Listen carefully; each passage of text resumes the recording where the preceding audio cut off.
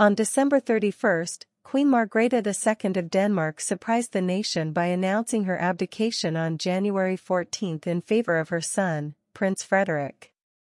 The 83-year-old queen, who ascended the throne in 1972, had always resisted the idea of stepping down until recent health issues. The announcement was met with widespread support, as the Danish monarchy enjoys over 80% approval. A respected intellectual, Queen Margrethe II has played a significant cultural role, excelling in various artistic pursuits. Prince Frederik, a climate advocate and fluent in multiple languages, will succeed his mother, becoming the reigning monarch at 55.